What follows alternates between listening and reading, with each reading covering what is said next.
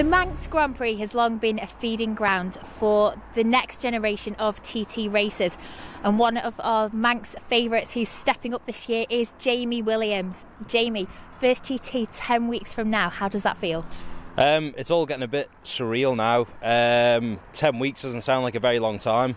A lot of prep work yet to go into things and whatnot, but you know, looking around here today, it's a bit scary to think that in 10 weeks this place will be full of Arctics and race teams, and it'll be absolutely manic, won't it? So yeah, looking forward to it.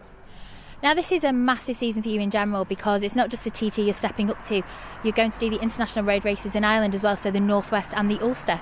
Yeah, I've been lucky enough this year to have some great backing and some great people behind me, so we thought, you know, it'd be the best year to move up.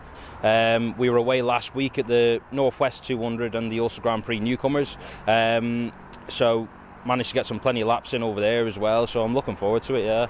So last year's senior Manx Grand Prix was quite an epic race, if that's the way to describe it. There was some fantastic battles going on at the top, and there's some really good local competitors now looking to make that step up to the TT.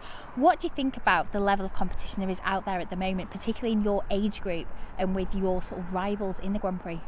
It's massive, obviously. You know, looking back to the Manx Grand Prix last year in the junior and the senior races, the local lads, we had Bren Farragher, Mikey Evans, myself, Glenn Harrison, and quite a few riders from away. But the talent on the Isle of Man is next to none, and for such a small place, it does produce some fantastic road races. You know, and this place and the Manx Grand Prix does prepare you really well for the TT and making that step up. Now, it's not long that you have been racing. Was it 2012 first short circuit race, 2016 was the first Grand Prix?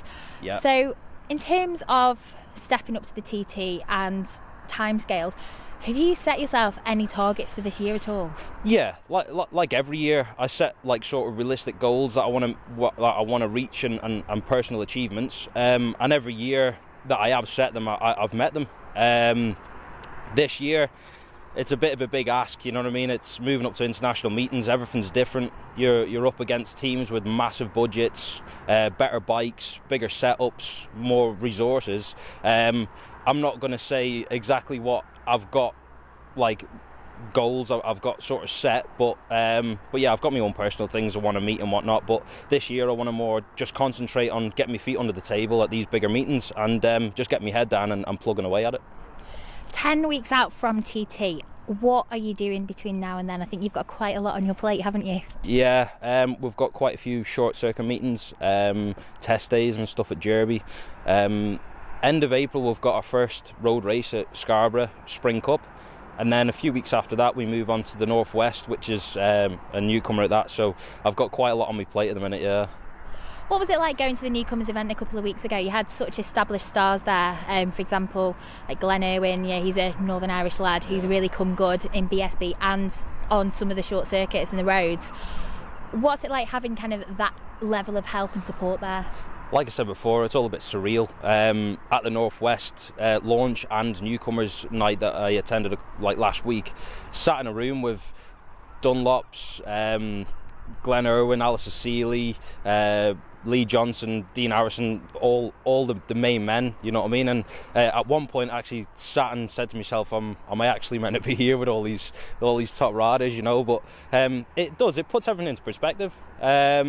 But you know, I've worked hard over the last few years to sort of get where I am, and we've got a hell of a long way to go. But with being a newcomer at these events, it'll give me a chance to sort of show what I've got and sort of like hopefully make a mark.